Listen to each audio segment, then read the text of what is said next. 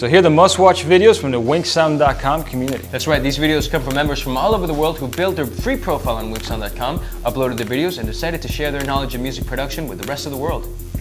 Joshua Casper shows you how to make an a cappella transition to spice up your mixtapes and DJ sets using Ableton Live. Next thing you need to do is go ahead and take the Crank That original and shrink it down to about the fourth bar, the 4 right here. Go ahead and shrink it down to there, and then take the acapella and shrink it down to so it starts right after the original stops. Secrets of Recording shows you how to automate an echo effect on vocals in Pro Tools. The mute automation is shown to be at the top of the level, meaning that it's not muted. I'm going to mute the track and you'll see that the level jumps to the bottom, meaning it's muted.